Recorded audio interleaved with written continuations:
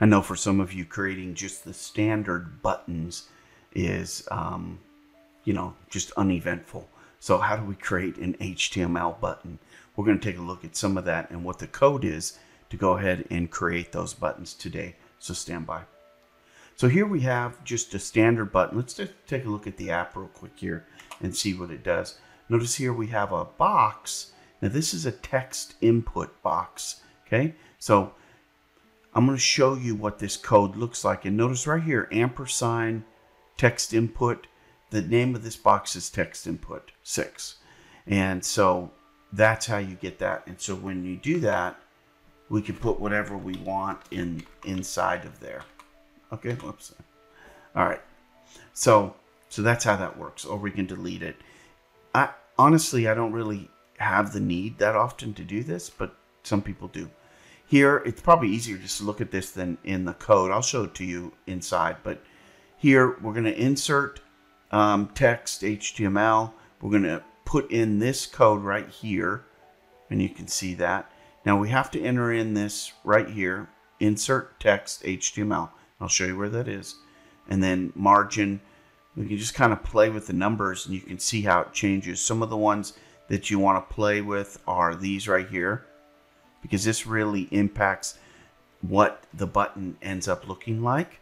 You can change, of course, the background colors and things of that nature.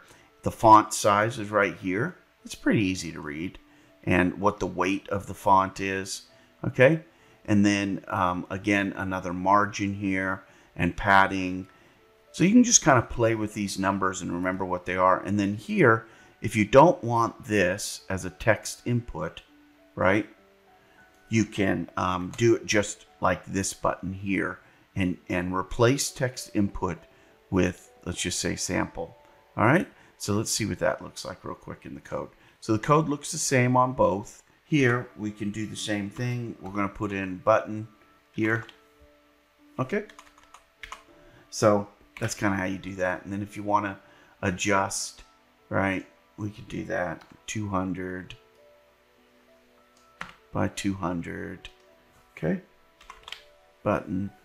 And you can just kind of play with it. I don't really want it that high, or more like 100 high, or maybe, so just kind of play around with these things and you can kind of get it to where you want it.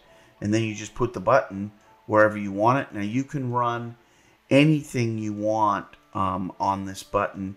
You can go up here to on select, for example, and add whatever you want, things of that nature. So remember, what we're inserting here is insert text HTML text, and that's what creates this. Okay, text HTML text. Okay, and then you just put in the code right here. Show your HTML text here, and then we go from there. Okay, so that's kind of how you create an HTML button. It's pretty easy to do, and you can add different look and feel to your screens. So here's one with right here with HTML button. Okay, so it's really dependent upon what your preference is and how you want your app to look.